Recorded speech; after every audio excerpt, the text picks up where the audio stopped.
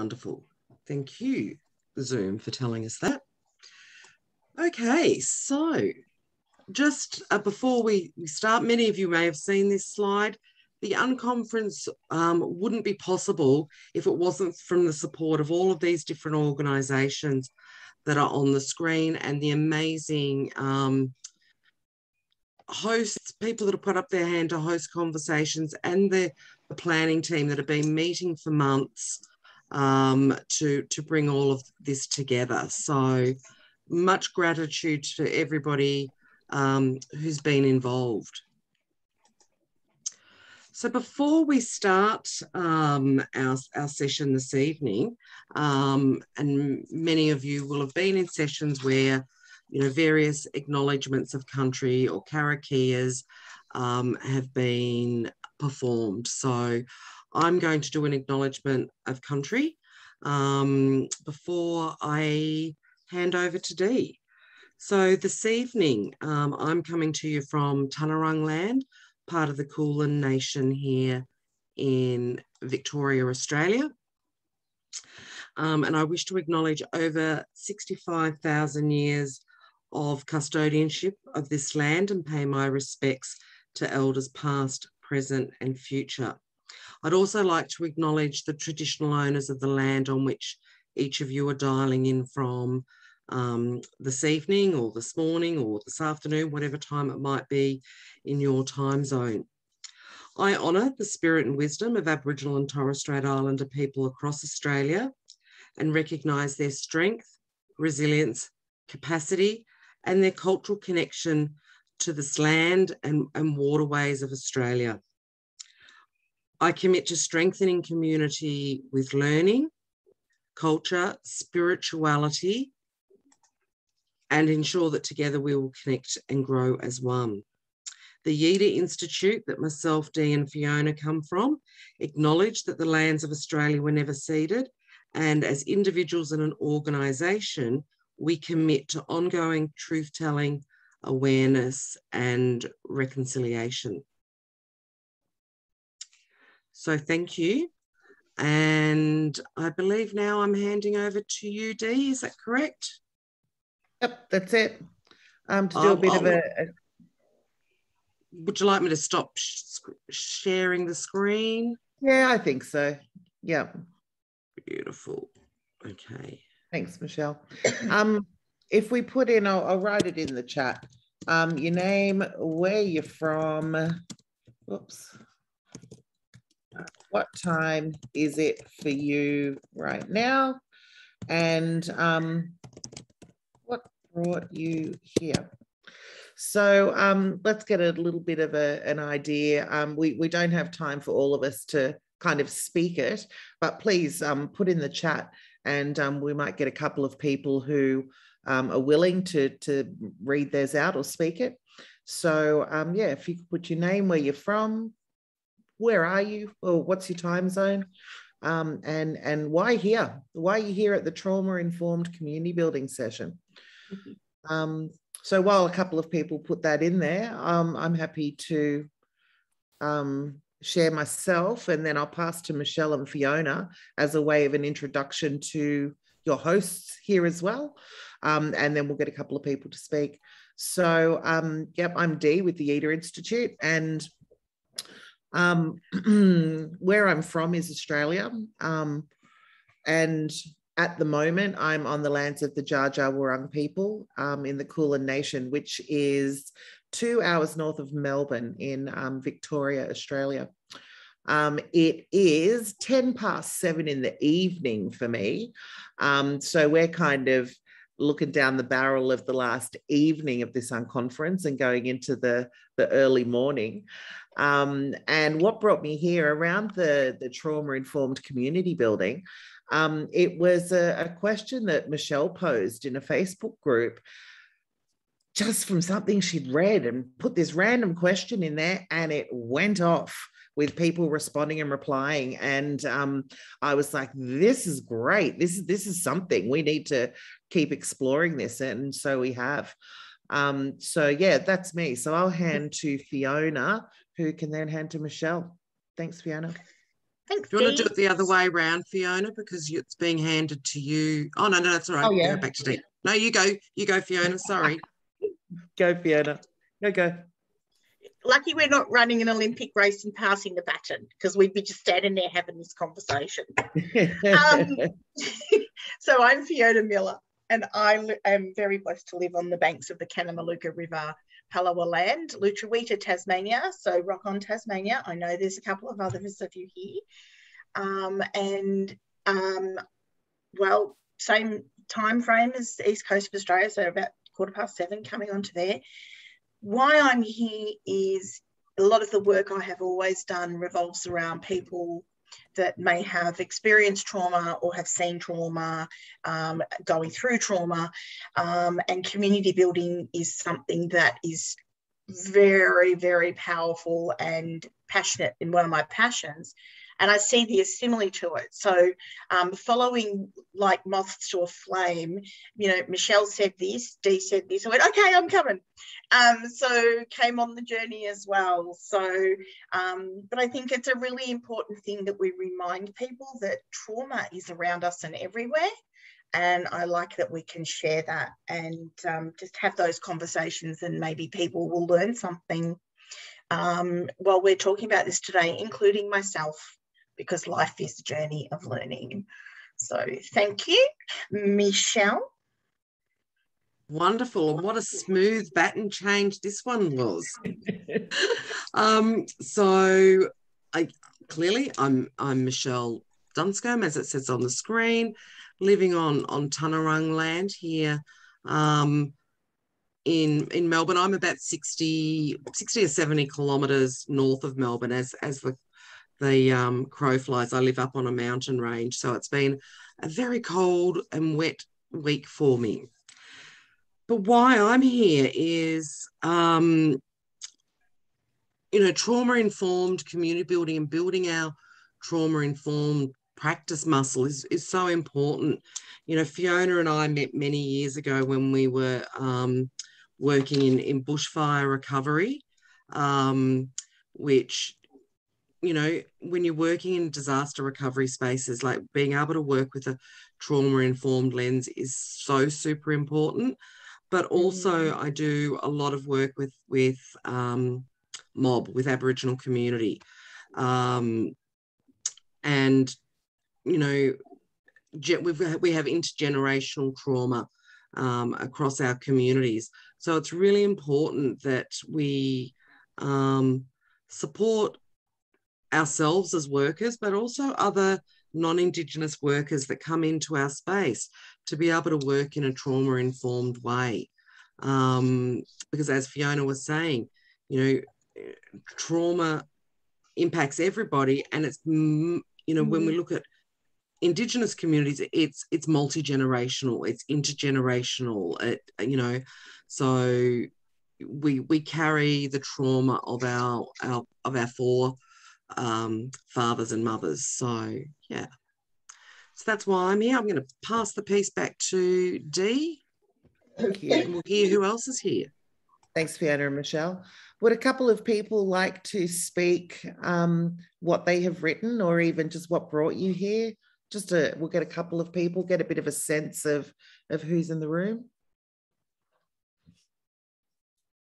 And don't be shy. Community builders always pretend they're shy when they're asked to speak. Like, come on. I don't mind coming in, Dee. I'll kick it off and get Thanks, things going. So I'm Richard. I'm calling from Gloucestershire in the UK. I work for an organisation called Knowledge Change Action, and we've provided a lot of trauma-informed training across mainly public service, that sort of thing. But I think increasingly within our organisation, we've been having more conversations about the power of community to help people co-regulate and get through periods of difficulty and challenge in their lives. And I think COVID has probably stimulated something in a fascinating way, that if life was already difficult for you and you were dealing with personal trauma, putting a global pandemic on top of that has created an immense amount of damage.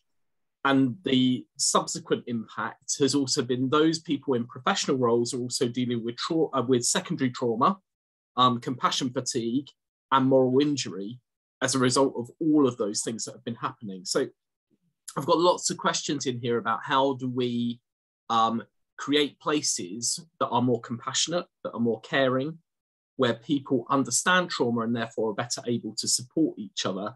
That means that it doesn't rely on paid professionals, but it's about all of us being able to co-regulate as a culture in a community. So that's kind of why I'm here. I'm just curious about that conversation, and like everyone else, really trying to learn, what does this mean for our practice and how do we further the agenda on this? Yeah, beautiful. Thanks, Rich. And we're in conversation with Rich currently about what that can look like, you know, in this community building space, because it is something that we're exploring. So I hope no one's come here for all the answers, because, you know, we want some from you too.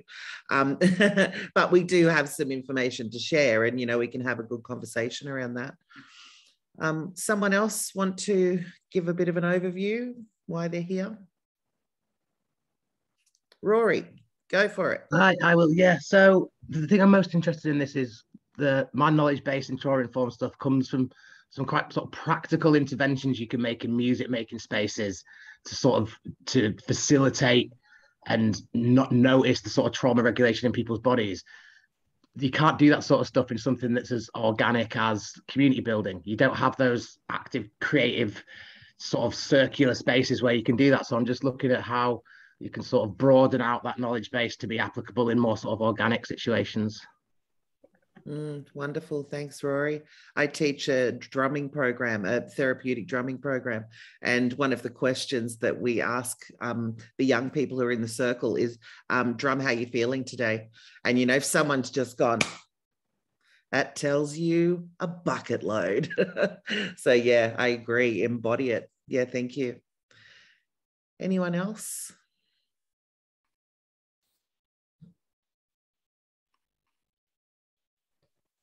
Hello, I'm Jo from Leeds. I live and work in the neighbourhood that I'm in, and we have quite a reputation across the city as with lots of negatives. If people say, oh, I won't get on bus to there. And we have such a richness. And I just think it's so important that trauma does not define us as people or as communities. It's an experience that we go through. And I'm really here because I know I've worked with you guys before, and it's just about getting hold of that manure and getting the biggest rose bush going and planting it in the middle of it. So that's why I'm here. Hello, everybody. Thanks, Jo. Beautiful. We love manure.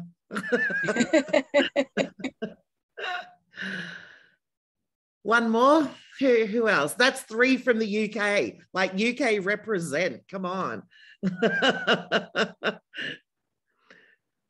Who else? In fairness, what time is it there? Oh, yeah, they're all waiting for the coffee. Yeah, we're 10 a.m. We're sociable hours now. Okay, enjoy that. They are chirpy. Marilyn, did you have your hand up? Yeah, I felt like I could say something. Cool. I've been thinking about the space of trauma and community development for a little while, since I guess since COVID first hit here, and we did a big piece of work around looking at inequality, which is amplified through things like COVID. And then we had recently a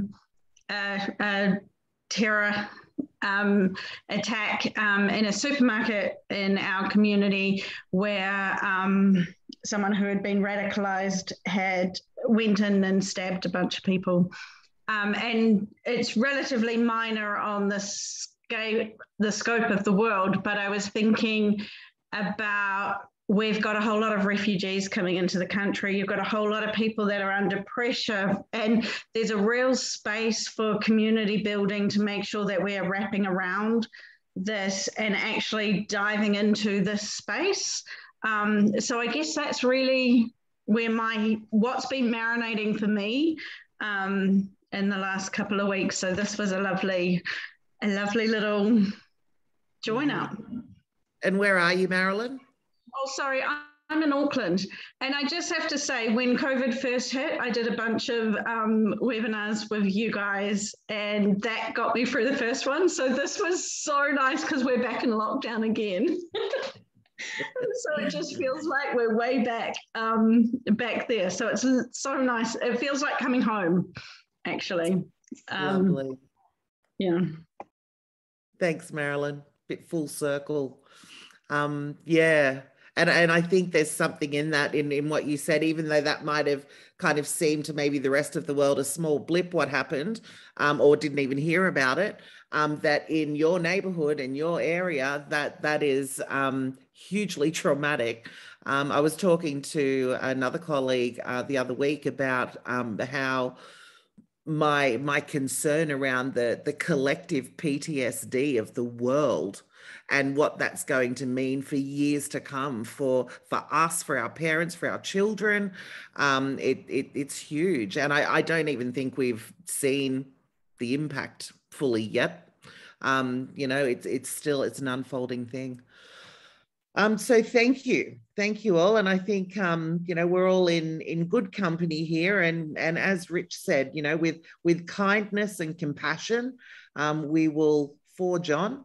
So I'm going to hand over to Fiona, who's going to take you through the first little session. We are interactive. We've got a couple of breakout groups, and we will have some conversations with each other in there, and also together out in the larger room. So over to you, Fiona. Thank you. Thank you very much. So I'm just going to have a look at what trauma-informed practice and trauma-informed care might look like.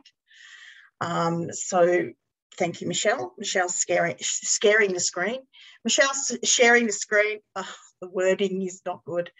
So there's 5 principles that we think about for trauma-informed care, and those are safety, choice, collaboration, trustworthiness, and empowerment.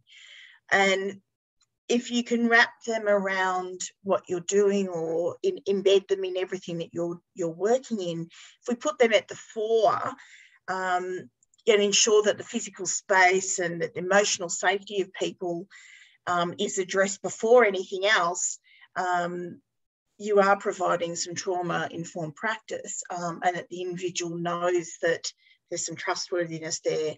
Of course, there's relationship building that goes with everything as well, but these just give us something to start with, and they are a start. They're not an end. They're not the whole thing. They're just a start. If we can start with those principles and work towards that, that's something that we need to think about. Excuse me.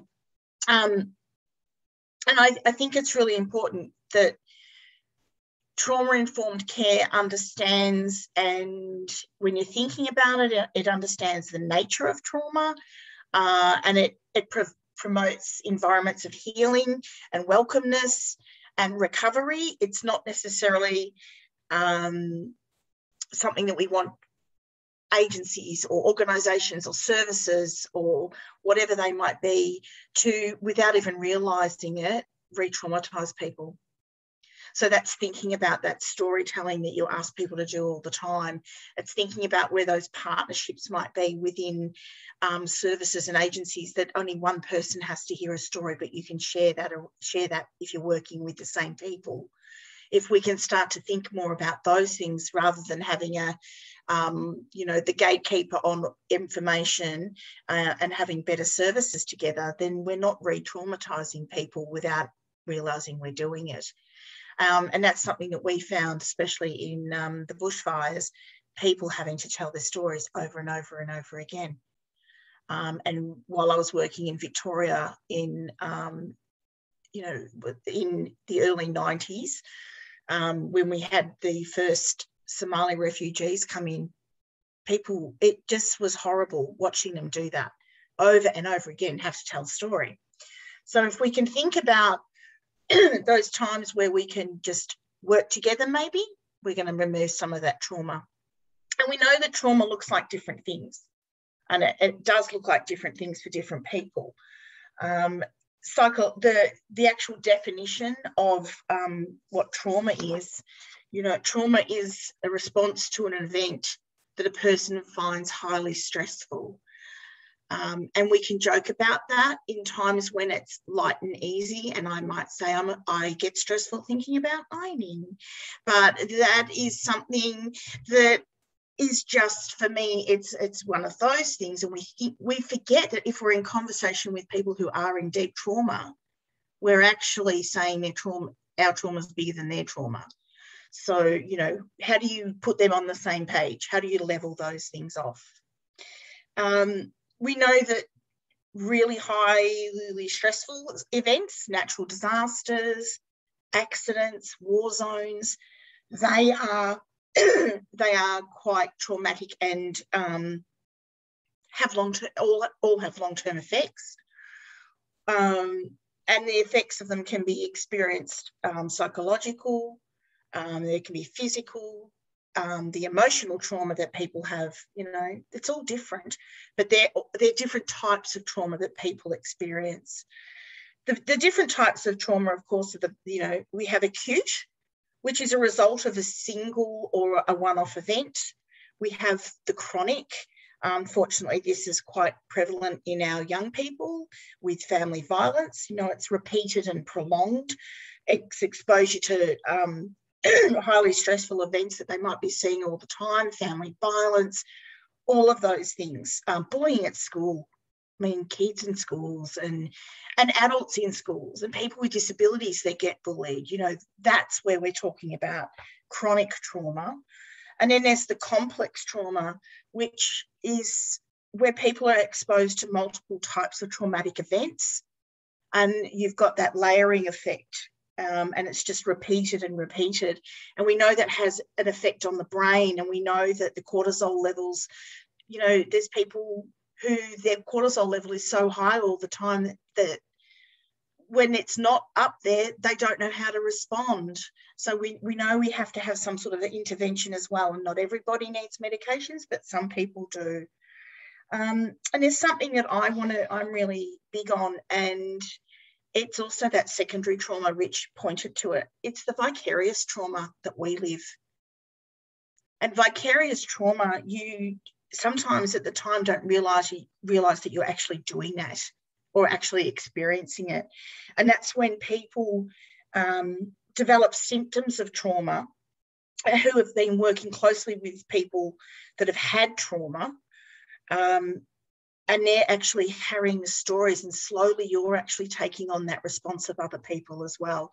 And when we're doing that, it's often the first responders, it's health workers, all of those types of scenarios for us as community builders, community development workers, social workers, whatever you are, you can be exposed to vicarious trauma all the time. So for me, that vicarious trauma is something that we need to be thinking about, which is where the self-care kicks in, because before we can actually provide spaces of trauma-informed care and embed trauma-informed practice, we have to understand it, how we're going to deal with it as well. And sometimes that comes back to when we talk about the art of hosting things, but those processes that we know, that I use especially, is fourfold, and how I host myself and the meditation and those walking and things like that. We can, and Rory, you said about that, you in a smaller space and in an environment, you can look for triggers and see if people are showing signs. We don't always see that. Some people, it's a headache, it's the funny tummy, it's the palpitations. People might sweat. They get the edgy and jumpy is something I noticed a lot in children and people who can't sit still. You know, that's something you can notice. But if you are in a crowd of 100 people, how do you know there's that one person who's currently experiencing some trauma? So how do we make that space safe? And that's when we come back to those principles. As we just think about the safety, we offer choices for people. That's having spaces and places for choice for people to be in. We work collaboratively, whether that's with our service providers or partners, or whether it's community and understanding that, and it's building the trustworthiness, and that's the relationships as well. And it's also giving people who may be experiencing trauma if they're empowered to be able to move themselves around those spaces, we're much better off by having trauma-informed practices and care in our community building. And I think it's really important that we don't, sometimes even language with people, we don't keep using things, we don't label people, oh, that's the people with trauma, that's the people down there, they're the people who did this. We need to take that language away from it, and we need to make sure that we're removing those things. And we don't know what people are experiencing right now here. As far as you guys know, my shoe, I said it today earlier, I had a boot-filled sweat experience one time where I was sweating so much my feet were wet. And none of you you might not be aware of that right now. So how do we do that even in these spaces online? How do we provide that space? And I think that's about the trustworthiness and the honest conversations and the transparency that we're talking about. Because we don't, we can see people withdraw. We don't know if people are feeling guilty. Depression, of course, we know there's some triggers with that we go through. People might be feeling you go through the stages, there's denial, anger, fear. We can often see sadness, but sometimes you can't. People might feel shame. We can't always see that. Unless people express things like hopelessness and that guilt, how do we know? So we have to be more aware. We have to explore more opportunities, and we have to give ourselves the time to acknowledge what we know and how we use our tools to help people in that space and build those nice spaces. Thank you. Thanks, Fiona. Do you want to take the screen share down, Michelle? Thank you. So we're going to move into a breakout room and just have a bit of a discussion around that, only like 10 minutes because we're going to build into the community building part of it. I'm going to leave the question there in the chat, but we've also got a Jam board, so I'll just get the link for that. But the breakout question is, how might you adopt a trauma-informed practice? Or indeed, if you already have, how do you, share that in your group? So just let me open the Jam board and grab this link. That is not it. Hang on, sorry. Got it. All right. So yeah, have a think about that. And Michelle's going to put you into some breakout rooms. You can start having a discussion. I'll do it. Do what? Put them in the breakout rooms. Oh, sorry. Yes. Can someone just check that Jam board? I know there's been other people who are like, it's asking me for access and I have to request. Just let me know if it's open and you can get straight in. You're in? Good, good, good. All right. Well, Fiona's going to spin you out. Have 10 minutes and see you back here.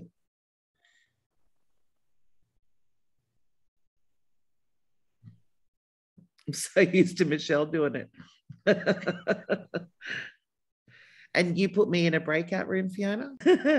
Okay. Thank you. So yeah, how did you go? And sorry about the couple of people with the breakout rooms got mucked up and left on their own and they jumped back and yeah, anyway, I hope you all had a good conversation. So let's hear from a couple of people for about 5 minutes. What did you talk about? What did you put up on the board?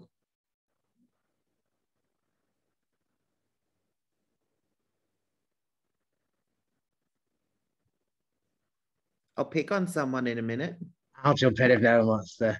Thanks, Laurie. So one of the cool things that we were talking about in our group was we had someone who was interested in trauma-informed practice in a school, working with kindergarten to year 12, and someone who was looking at trauma-informed practice in terms of working within libraries to get more people involved in libraries, more accessible library spaces, and then sort of noticed that there's perhaps a sort of like a cross-pollination of trauma that intersects both those spaces. So if you have traumatic experiences in a school, then you're much less likely to want to take up the sort of gift and get involved in the gift of reading. And that sort of, that spoke to me a lot as someone who's like really dyslexic, but absolutely loves learning, but so will battle through it. But I only learned to do that outside of a school space, not within that sort of space. So there was an interesting thing that came up there. Yeah, nice one. And I think that's part of, can be part of a community builder's role. I remember working with a community that the parents were very vocal about the fact that we put the kids on the school bus in the morning and they go for the day. I'm not going to that school because I had such a bad experience at school myself. I'm not stepping foot in school grounds. And so we did a whole lot of different projects and work and stuff to where I'd go and pick up a group of parents and take them to the school. And we did after school homework clubs and stuff, but kind of got them used to, you know, being there. And the principal came to their community and kicked the footy around with the kids. And, but that took a long time. So yeah, there's a lot of overlapping trauma there. Someone else in another room?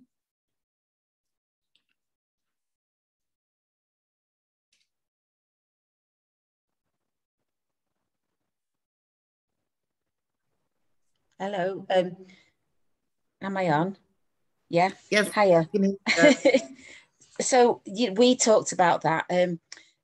You know, there's something, isn't there, about, you know, change moves at the speed of trust as well. But also sometimes people aren't wanting to share their stories in a public space. It just is about that coming together that is somewhere safe. And we just talked about how just being with people and having a drink or food that you recognize, you know, something that's safe, easy, you know what you're getting was something that we kept saying, whether it was food or the nature of the space, that you won't be asked questions. You know, the very, very first steps are, you know, welcome, sit down, and beyond that, nothing more is asked of you except, you know, that you absorb goodness, and when you're ready, you know, and if you're not ready, see you again tomorrow, another cheese toasty. That was strong in our group. You were with Stacey, weren't you? Yeah, I was also saying though that after the Beeston Bombers, we invited people around for tea in somebody's house, and we used to try and get 8 different people around a table. Tea's what we call our evening meal here. And we just looked at having food that wasn't going to upset any of the different cultures or religions and stuff. And so it were my job really. And all I could come up with every night were jacket potatoes and salad and soup, because trying to just make it so anybody could come through that door and everything on the table said to them, hello, love, get stuck in. You know, it's important because you get the bottom line right and people will stay with you. That's lovely. Thank you, Jo. And we all know here that Stacey's the cheese toasty queen. So that's how I knew. Karina, did I see you starting to talk, but you're on mute, or were you talking to someone else? Yes? Did you have something you wanted to share before we move on? And you're still on mute?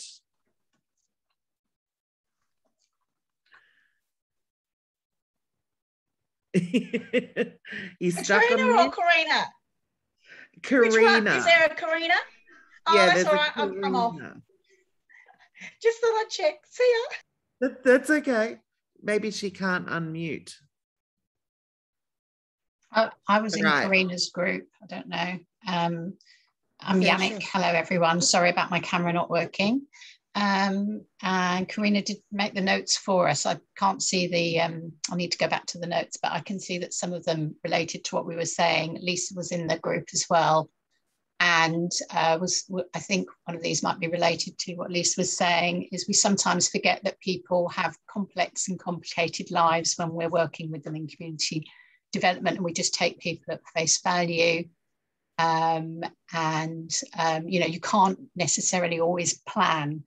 I was talking about that I'm looking to work with peer mentors, train volunteer peer mentors with lived experience of homelessness and substance misuse, to be working with our homeless community in England, in Cambridgeshire, where I live.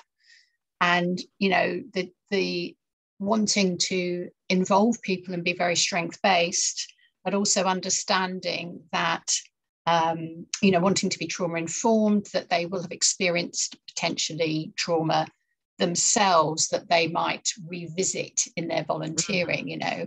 And so one of the things I'm hoping to do, you know, we're very fortunate with our funding that we have access to a psychologist that will be doing group supervision, reflective practice and things, but also that I want to ideally share trauma-informed care training with them as well, so they can have that understanding in their approach with others. Now, the trickiness of doing that is obviously that we can be fairly sure that a lot of them will have experienced trauma. As Lisa correctly said, the fact is that quite possibly quite a lot of us have experienced some trauma, but the multiple trauma, the complex trauma, or, you know, that it would be quite high, usually statistically in a homeless community, and also then the substance misuse factor as well. So it's how we deliver that training, and I'm looking at how to do that in a very sensitive way. And I think it's just about being very open from the beginning with people about, you know, everyone's vulnerabilities, and being vulnerable myself. That doesn't mean oversharing, but being vulnerable myself and making it as much as possible an equal playing field. That's why I like simple ideas, like someone just mentioned, like familiar food. I'm really anti any jargon, complicated forms, you know, simple to read slides and fonts and things like that. Lots of visual participative work. Yeah. So making people feel really at ease and being able to interact. And also, I want to build the team. I want to build a little bit of a community for them, because then, as someone was saying about telling the stories, I feel they are going to need to tell their story, even if it was a year ago, 5 years or 10 years ago. So acknowledging that and having a space for that for them. Thank you, Yannick. Now, I just want to note that Karina's off mute. Ken's got his hand up. Marilyn just put hers up, and we're going to have a 5-minute break in 2 minutes. So if the three of you can take like 30 seconds each, we'll have a 5-minute bio break. Karina. Oh, I was going to talk about, from an Indigenous perspective, how we bring our own understandings, our own principles, because the trauma we deal with is one of colonialism and our language and our culture being taken from us, and so it actually puts us in a deficit model. And although when we go back to our Indigenous practices, that's where we find our strength, and often it's about when you're dealing with people of multicultural diversity, it is about leveling the room. So not going in there with preconceived ideas in your language, as everybody said, but also understanding the different cultures that you're working with, because they also have sets of principles that they assign themselves to. And Joanne Harlan, thank you for mentioning whakawhanaungatanga, because those are one of the principles about relationship, trust, and contributing. Sorry, I went over 30D. No, thank you, Karina. I think it's a really important point. Really important. Ken, you've got 30 seconds. Try D. I want to just hats off to the organization, because you're certainly practicing what you preach. In adopting a trauma-informed practice, I was in the group with Karen and Steph, and as Joe mentioned earlier, a safe environment. For many years, I haven't spoken about a trauma that Karen asked me about, asked if I had experienced one, and I actually spoke about it. The detail's not important, but what's important is that simply having spoken about it in a safe haven, a safe environment with two people that I naturally trusted, I certainly feel much better. So thanks, Dee. Hats off. Nice. Thank you, Ken. That's really lovely. And Marilyn, I'm assuming you put your hand down. We'll come back. Yep, cool. Thank you, everyone. That it's such a massive topic, and we know we could do more with it. But let's just have a little bit of a stretch, and we'll come back with Michelle around the community building side of it. And I want to highly encourage you to stop looking at your screen for 5 minutes and come back on the hour.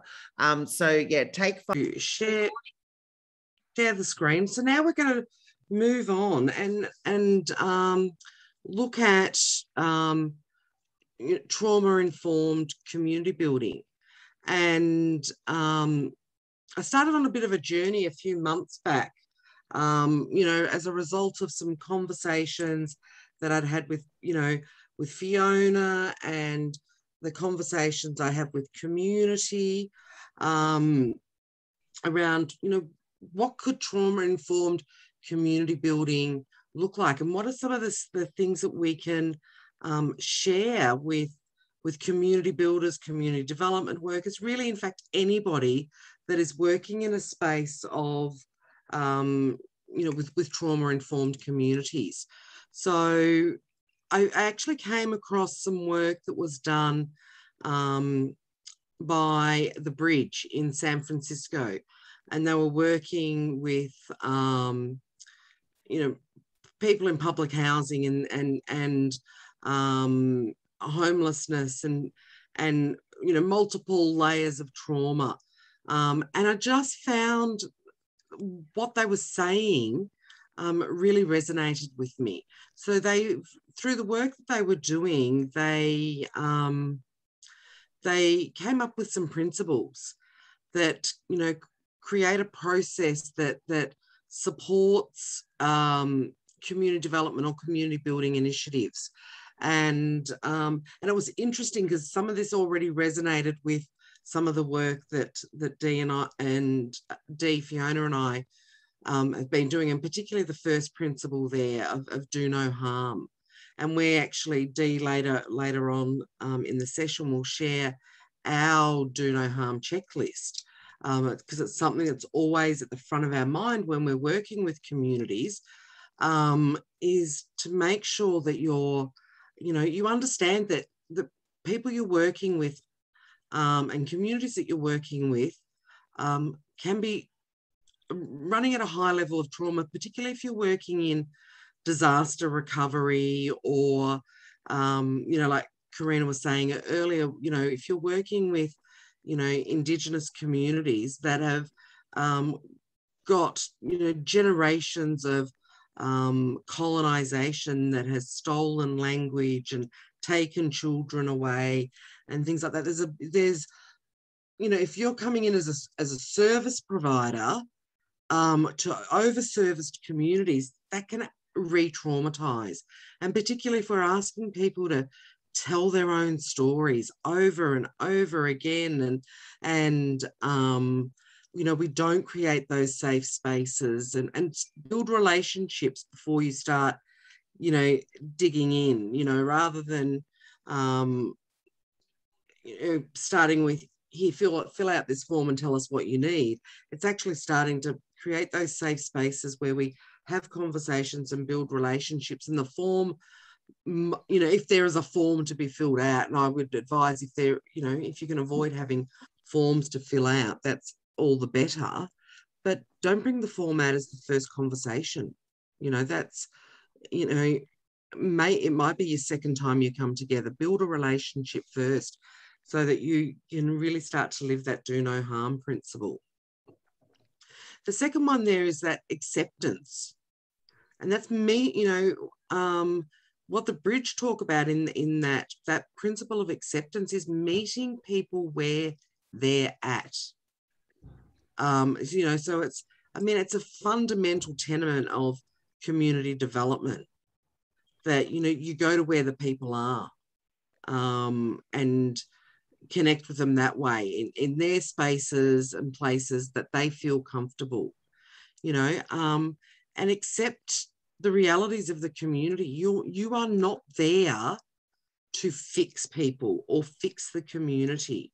you've got to work within the realities of that community and be mindful of what that is, and be mindful that, you know, traumatized people may say yes when in fact they mean no, and things like that. So it's really about that deep listening and creating spaces where everybody's welcome. And that's so important when you're working in, you know, traumatized communities, whether it be after after a natural disaster, after a man-made disaster, or in communities that have been impacted by, you know, colonisation that really has ongoing impacts for their life, that there's that sense that everybody's welcome, and you don't just work with the easy people and those people that always putting their hand up, making sure the spaces are open and welcoming to everyone.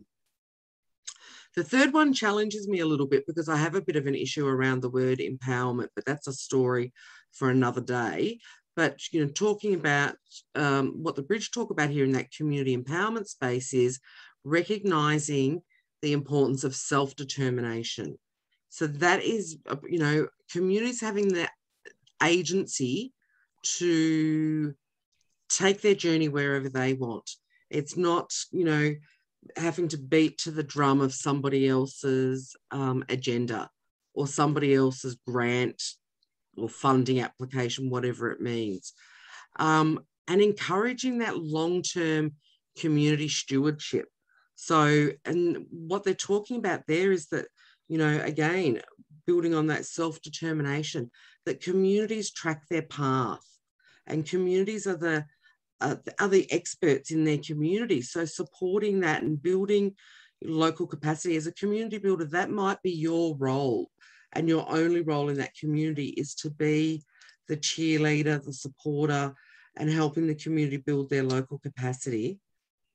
And then finally that reflective process. So the ongoing practices and allowing things to change in the community, knowing that, you know, in your reflective practice, thinking about how are you going to respond to the changes that are occurring in community, you know, and it may be as a result of some of the community building activities that are happening, or it might be as a result of another trauma, you know. And I think about some communities that Fiona and I have worked in recently, is that they were hugely impacted by bushfires, then they had floods, then they had COVID, then they had floods, all within a period of 12 months. So there's multiple layers there. And so things have to change. You have to be able to adapt to what you're doing. So Dee, do you want to go to the next slide, please? So along with the principles, those 4 principles there, the Bridge have developed some strategies. And I'm not going to go through all of those strategies, but it's certainly they're looking at individual, interpersonal and community, but also those systems strategies, you know, around building those partnerships for long-term investment in community change, so that it's not something that you're just popping in for, you know, into this community for a few weeks, months, years or whatever, do to them and then walk away and leave a damaged community behind. So we need to think about those, you know, systematic environments that we're working in. So, and I'm just going to keep moving, because what I was thinking is like doing all this exploration of the work that the Bridge did, and the reports that they've produced, I then started to think about how does this fit with ABCD values, and what values can we see within those principles, and what else is missing? Like, is there something else that ABCD can contribute to trauma-informed community building principles that may take that next step? So I'm just going to ask Dee to click on the next slide, which gives us a bit of an overview of the 8 values ABCD. And these were developed by the ABCD Institute. And it's, you know, some of the things that we all know from, you know, like, if you didn't know it before you started joining the Young Conference, you've probably heard a lot of these over the last 2 days.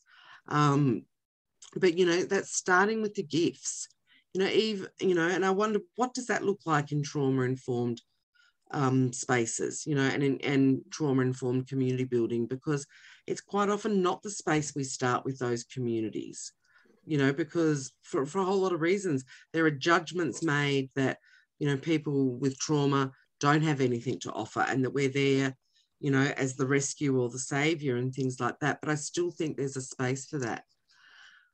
Building relationships for mutual support, you know, it's so important, and building those relationships within communities that can sometimes become a little bit severed during time, you know, or fractured, sorry, during times of, you know, community disaster or, you know, community trauma, whatever that might look like. Valuing the small, super important. And I see from a trauma and informed perspective is that, you know, that's what we should be doing every day, is valuing the small. It's those small steps and celebrating those with community. Nurturing citizen-led action certainly fits within the, you know, those principles of talking about community empowerment, where it's around self-determination and again, working for equity and justice, believing in possibility. You know, it's so super important for communities to have a sense that anything is possible. Even though we might be in the depths of deep shit at the moment, but there's a light at the end of the tunnel. Things are possible, and we can move through those, you know, through that darkness as a community. Leading by stepping back, again, it fits within that, you know, within, in my opinion, within those principles. And of course, we spoke about including everybody. So whilst we've, you know, been exploring this over the last few months and having conversations, and like Rich said when he was with us before he had to leave, we've been having conversations with him as well, so that we build up our, you know, that trauma-informed community building muscle that we can then share with others, you know, and it's built on not only, you know, the reading or the theoretical side of things, but on our lived experience of experiencing trauma, working with trauma impacted communities. So what we wanted to do tonight is open up the conversation, and we're going to send you out into breakout rooms to have a 15-minute conversation with the group that you arrive in the room with.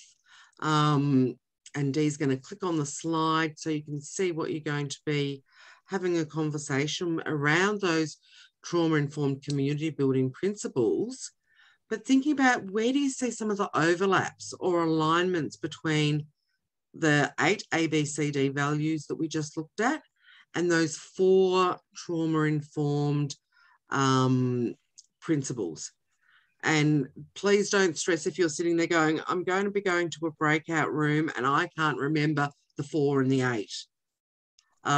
So we'll pop them in the chat so that when you go to your breakout room, you'll be able to see them.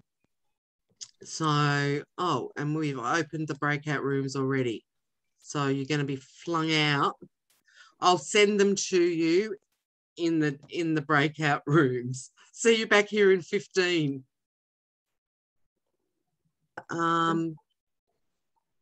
Would love to hear the feedback. So the bit of the conversation, I can see some of the stuff that's there on the Jam board.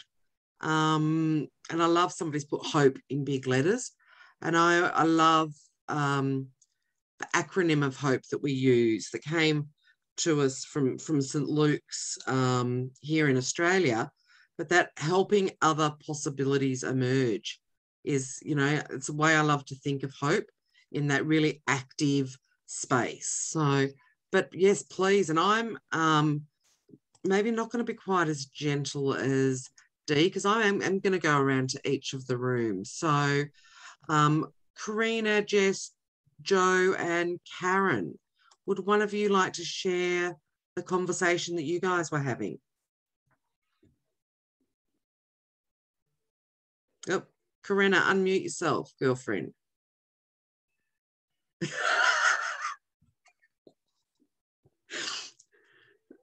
Clearly tonight your computer's got a mind of its own.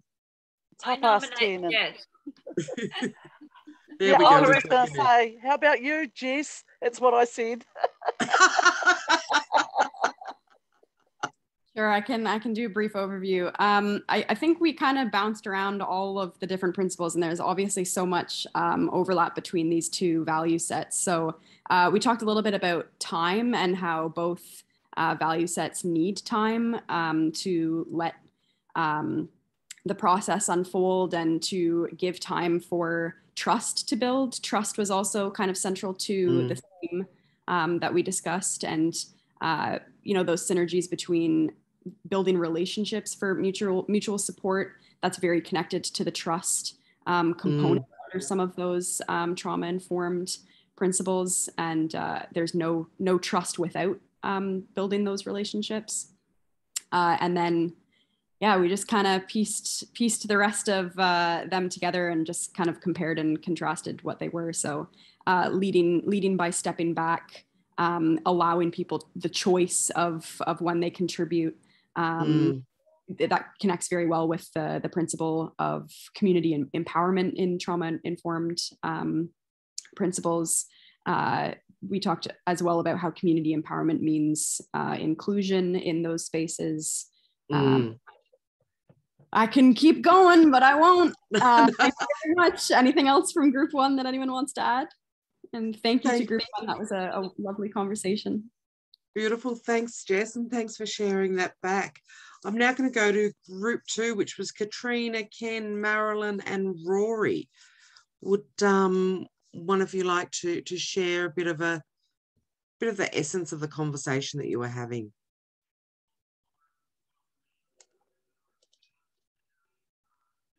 I missed half the conversation, so I'm not the best person for this one.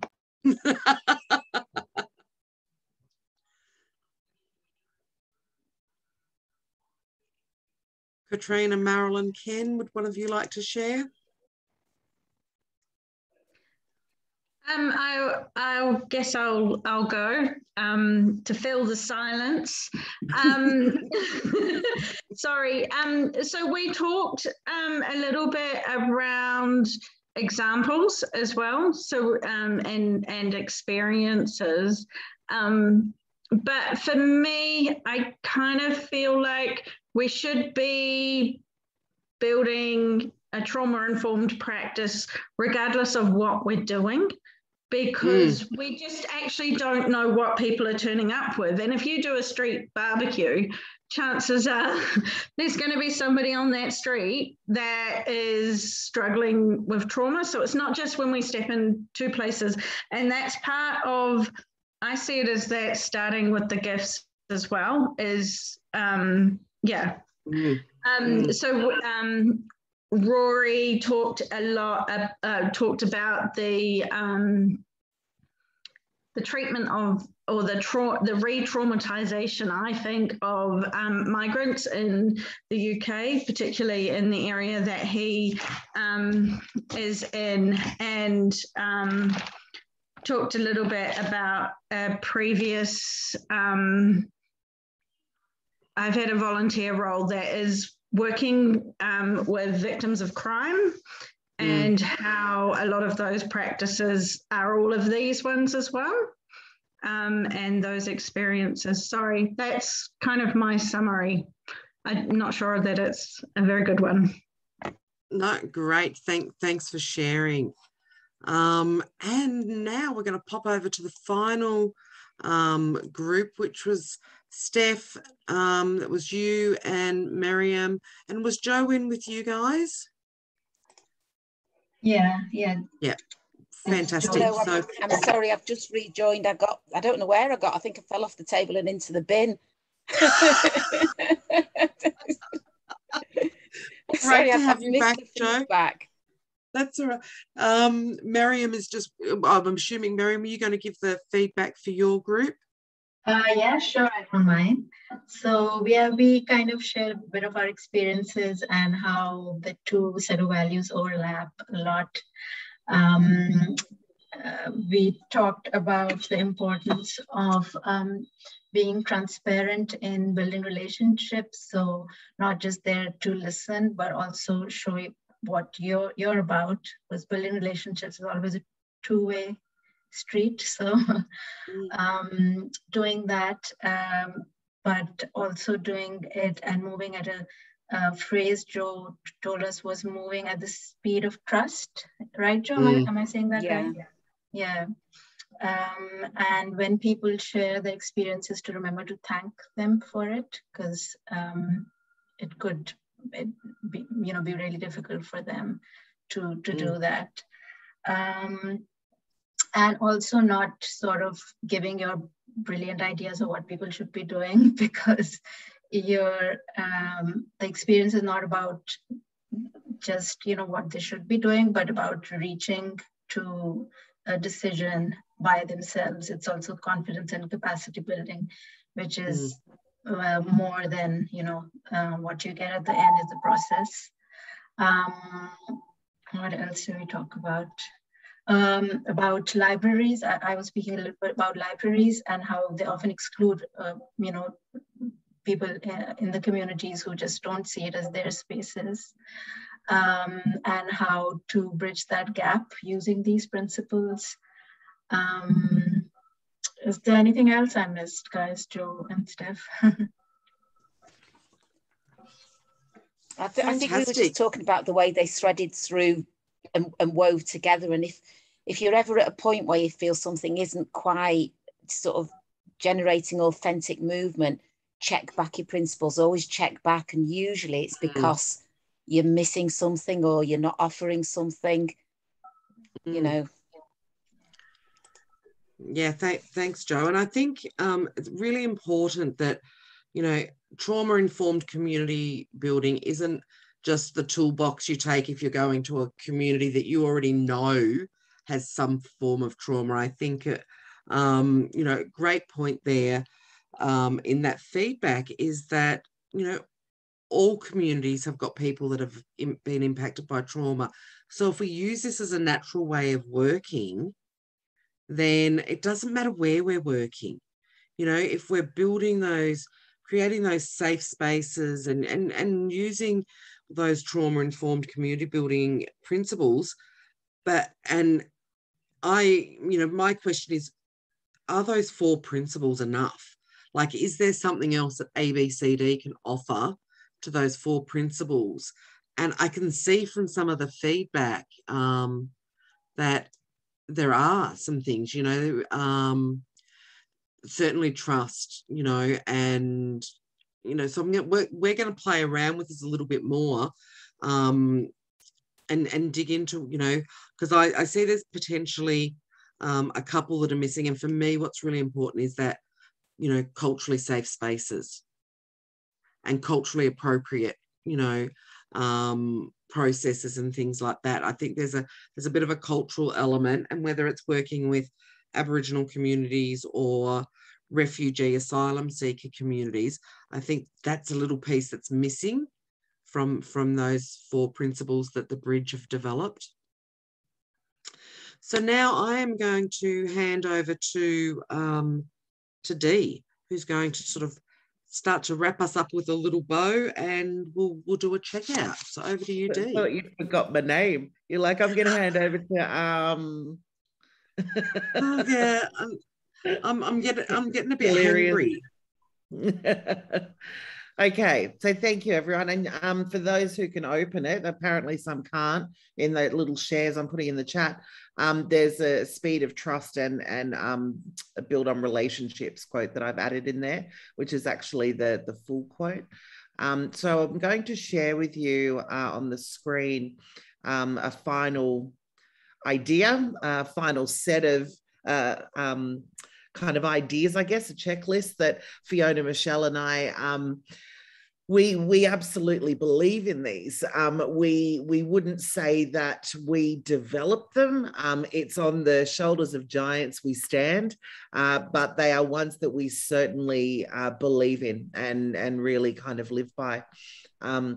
So particularly the first one, like setting your intention, and anyone who's done workshops with us would know we're very big on intention and purpose. Like, what are you doing it for? Like, we're really big on setting that, being really clear about that.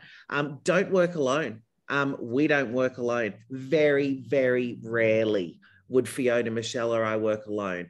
It would have to be extenuating circumstances, and we would still grab a local champion, a person, as someone to say, come and do this with us. So yeah, don't work alone. Don't hold all that on your own. Use clear language. We know that our sector's full of jargon.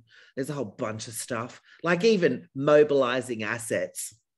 Like, you know, what about let's get some action happening here? Okay, maybe not that, depends on the music. But yeah, just using really clear language about what it is that you're saying. The go slow to go fast. You know, sometimes it's about time. You know, sometimes it's going to take much longer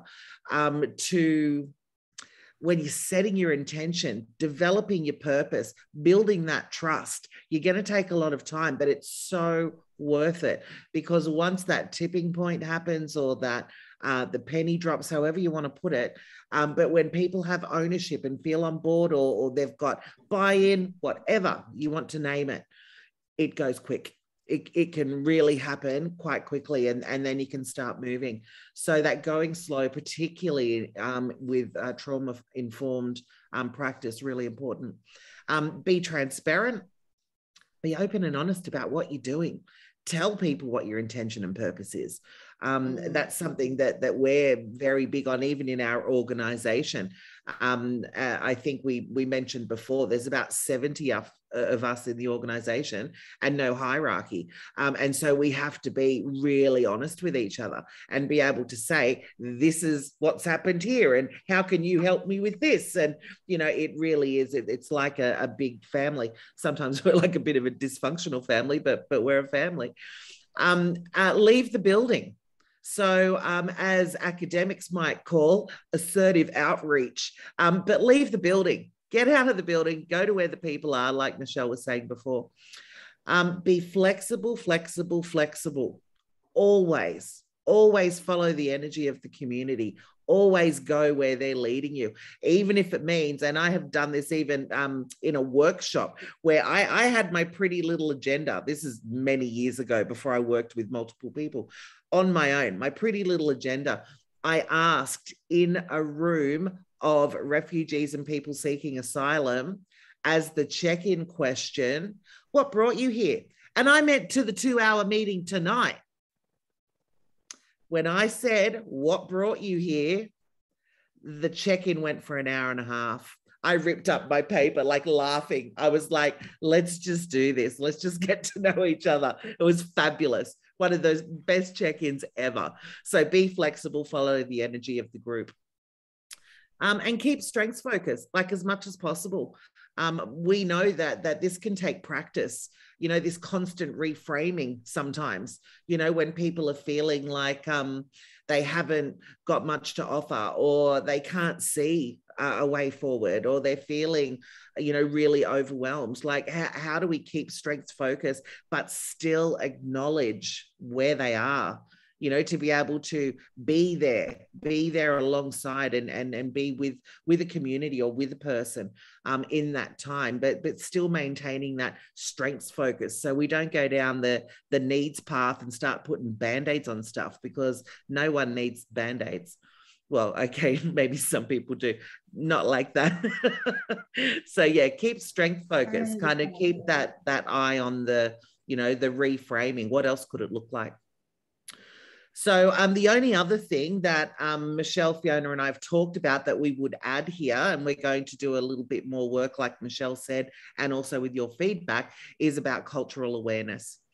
So we will have, you know, we'll add something there, and we'll keep digging into these. And like I've said at other sessions, and maybe not this one, that our little community building team in the Jeder Institute, above all else, we are grassroots workers. So even though we do deliver trainings and workshops and all of that, the grassroots stuff is where it's at for us. We like getting our, you know, dirt under our fingernails, and it keeps us real. It keeps us honest and transparent as well. So, you know, by keeping strengths focused, it's a practice. It's a daily practice that we have to constantly, you know, make sure our language is clear. What do? We talk to each other, have a bit of a debrief, whatever we need to do. So we're just about to check out, but I just wanted to, I'll stop sharing for a second. Are there any comments or questions about that checklist?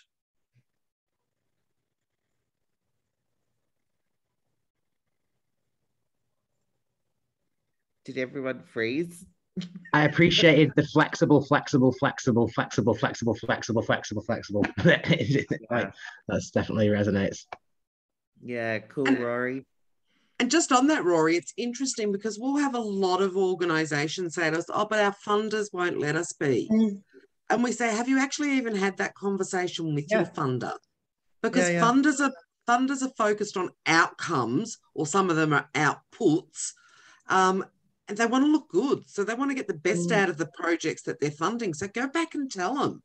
Well, that's how I did a lot of my stuff as well. And luckily, they're very flexible, Leeds City Council, and how they're trying to do it. They're really trying to keep it as ABCD as possible. Obviously, there's limitations to that within the institution. But I just went out and then did that and made sure that everyone could see the value that was happening and put the voices of the people we were doing out there. And then once they can see the value, people won't then turn back around and tell you to revert back to other practices. They just won't.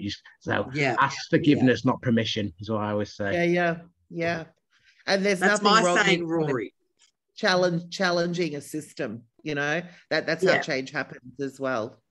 So I've just put the checkout question in the chat there. And maybe we'll just get a bit of feedback from each person who feels that they can talk, because I know there's a couple of people who have stepped away, but they're listening. So what might you do differently after this conversation, if anything?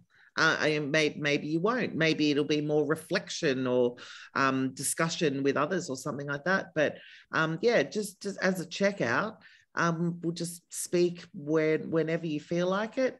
What might you do differently now?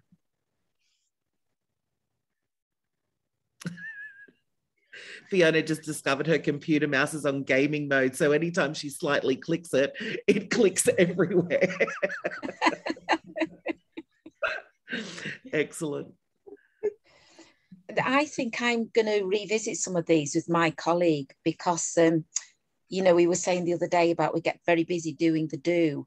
And I just think it is worth checking back, because I know sometimes we've spoken about, is anything changing for Beeston? Is that, you know, you get your little moments, don't you? And I think when I look back at these principles, I think, do you know what? Every day we go out, we do go out with the right intention, and we do have all that inside us. So it's kind of almost having the power of you guys behind us just saying, yep, you're doing right. It might look like a strange kind of job to everybody else, but it's good stuff. Crack on. Yeah, so thank you for that. Thanks, Jo. Crack on. If it's in your gut, if it's in your gut, you know you need to do it, Jo. Thank you. Thank you, Fiona. Yeah. Someone else? What might you do differently now? Katrina, look, I can say thank you. I've learnt heaps and reiterated a lot too, to make me think, yeah, I'm on the right path with what I want to do. But yeah, I can already see me changing my program of what I want to deliver. But the other thing is just some questions around don't do it alone. So if I'm setting up a business and it's me, some tips on how to not do it alone. We can certainly, I'd love to have a chat with you about that, Katrina, another time. We can talk about that. But like I said, if you find you're in a space where you are alone, who's the person who invited you into it? Maybe they can come and be your co-host or co-person, having those kind of deeper conversations with those around you who are also fully committed to it, and you can kind of have them at your side as well. And Katrina, I'll send you a message. Yep. I'll send you a message. Wonderful. Thank you. Thanks, Katrina. Anyone else for checkout? How you feeling, Lisa? You feeling a bit better? I do. Can you see that my face starts looking like myself again? You look better. For context, I have a really bad cold, so yesterday I was like this. Yeah, thank you. You're welcome. Anyone else like to check out something you might do differently? Yeah, I'll pick up the piece. It's more of a reflection than something that I would do differently, although I guess it is something I would do differently. I oftentimes, when I am doing things, check in personally with an ABCD lens and go like, was that really ABCD what I just did? Could I have framed that in a way that was more ABCD? And I think what this session has given me is the opportunity to now also check in and say, was that trauma informed? Could I be doing better? I think in all of these frameworks and tools and principles and value sets, the best thing that they offer us as individuals in our work is the choice to do them and to use them. And I think, Dee, like you said yesterday, it's like that big Nike check mark, just do it. So on that principle, the trauma-informed principle of reflective practice, I think what this session has given me is a deeper understanding of what that reflective practice means for me in actually checking in on whether or not I'm putting these principles into practice. So thank you. Fantastic. For leading this. Thanks, Jeff. Ken. My take home is a much more defined, integrated design process between the ABCD and the trauma-informed principles, and I really appreciate the input. Thank you. Great, thanks, Ken. And Lisa, you got your hand up there? Yes, for once I'm actually speaking. Ooh, I had to cut my camera. My internet is really bad today. I don't know why. Okay. I think like what I wanted to say is I'm one of the people, as like some of you know, I'm one of the people who are supervising a team that is on the ground. So I am not on the ground myself, but I design and I evaluate and I reflect and all these things. And I think like just a thought in terms of like the supervisory aspect of the ABCD team is just this idea of checking in with your team. I do that all the time. That like, for example, like we have to build like rollout plans for how we're engaging. At the moment, for example, we're in a specific area. We have 10 groups that we are working with and that we are going through different sessions. We have like the way we are doing, like we use the typical tools, but like in our own little process and all these things. And we space them out in a certain way and we have our rollout plan. But yesterday, we walk in Western Kenya, and yesterday a boat capsized, and some of the neighbors of the people with whom we are walking died and drowned.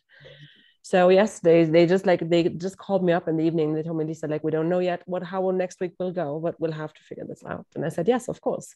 So just like the appreciation for understanding dynamics that are there, but checking in with the people who know. Because me, I wouldn't know. And it makes no sense for me now to say, but the accountant is expecting the returns for the activity by next week, which to some extent is my job, right? But like we're not achieving anything in terms of the values we have. So it doesn't make sense to push a timeline that is not sensible for the people we are working with. And so again, like also as this person, like who's the gaffer, if you will, like working between the institution and the team on the ground, it's my job to ensure that they have the space and that they have the voice towards me to say how they think it needs to be done so that it's done properly. Because if it's not done properly, we don't need to do it at all. So yeah, I think that's what I'm thinking about. I think we're doing that already, but like listening to your session, perhaps gave me more terms and gave me more concepts to reflect that. And I appreciate that deeply, as always. Thank you. Thanks, Lisa. Yeah, you have to go and look at iCraft, like just some incredible work there. Look, we're 1 minute over. Robin's probably in the orange room wondering where people are, for those who are going. So let's wrap up, and thank you so much for everyone who rocked up here. And yeah, continue on and watch this space, because we're going to do more workshops around this in the future, and we're linking up with Rich in the UK and others in Sydney, and yeah, so we'll keep an eye on our website and yeah, get involved. We'd love to have you. Thanks, everyone. Bye. Thanks. And Jo, did you just want to say something quickly as people are leaving? Oh, yeah, I just wanted to. I've been unmuted for a while. I just wanted to say that I've never considered trauma-informed practice. My community is not obviously got trauma, like it's an affluent urban community, but this was a fascinating session, and like Jess said, just another huge set of tools to add into my kit here and something to think on and reflect on and practice. So thanks for your amazing teaching, Jo. And my group that I was in as well, for being such wonderful teachers also. Excellent. Wonderful. I'm going to bed now. Thank you. And for those that aren't going to bed, jump over to the orange room now and join Robin and the amazing group of global women who are sharing great stories. Thanks all. Bye. I'll touch base with you, Corinna. We'll talk. We'll continue. Thank you. Bye.